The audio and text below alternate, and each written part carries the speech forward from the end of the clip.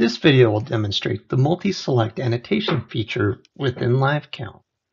Prior to this feature, you're only able to select one annotation group at a time and modify it.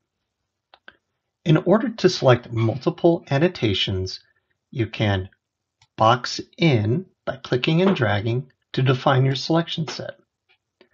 You will see a message at the bottom indicating how many individual annotation groups you have selected. You can move these annotation groups together, and by right-clicking, you can copy and paste both annotation groups,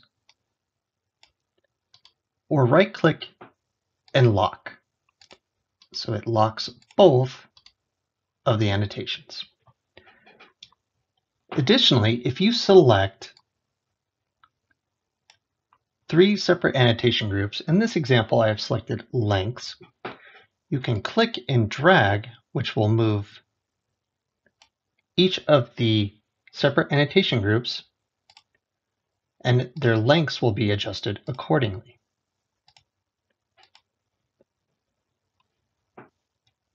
You can also use the Control-Click method to select multiple annotation groups in areas that are a little congested.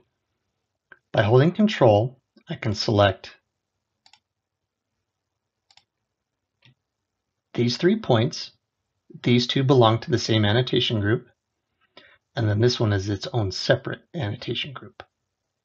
So I can move those 3 points, as well as copy and lock them. Please note, while I only showed a sample of annotation types, all annotation types that you can draw are supported.